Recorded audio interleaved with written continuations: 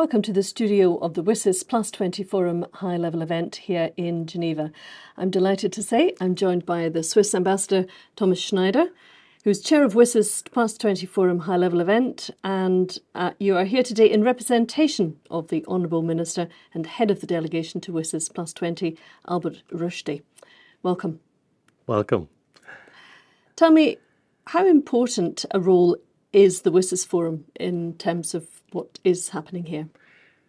The WSIS Forum, just like other dialogue fora like the IGF, these are the two main ones created by WSIS, for us are important catalysts for interdisciplinary cooperation, for identifying challenges, identifying opportunities, and bring the right people together from all stakeholders from all over the world in order to seize the opportunities and minimize risks in everything that is linked to internet and digital governance. And since we're here in Geneva, I think there's a unique spirit to Geneva with this tradition of cooperation across disciplines, across institutions, across stakeholders that are living closely together, 100 meters apart from each other.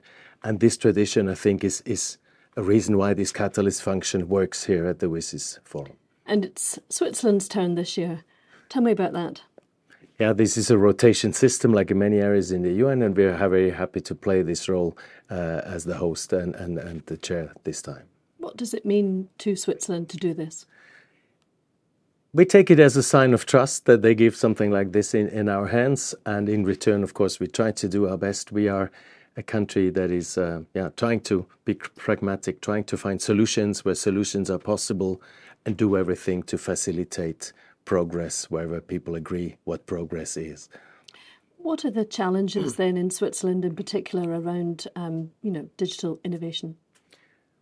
Well, the challenge is, like everywhere, is to take people along, to make sure that opportunities are seen, at the same time that fears, concerns are heard, that solutions are found that take into account of those that may actually have reasons to be afraid, and that we find solutions that, even if we know that for the whole society or economy there's a benefit, that this benefit is fairly shared, and those that may have problems with the disruptive aspects of a transformation, that they are brought along, that nobody is left behind, neither on national level nor on global level.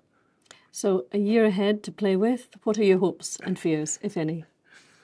But I hope that we can contribute to this important period of review of the WSIS that happened 20 years ago, and this will last until next year. There's a number of processes, of documents, of decisions to be made to see how we are shaping the global digital governance until the end of next year, where the big decisions are made in the UN. And so we hope to provide for some evidence, for some insights that hopefully end up like 20 years ago, with a shared vision on how to move all of this forward. Okay, Thomas Schneider, thank you so much for your time.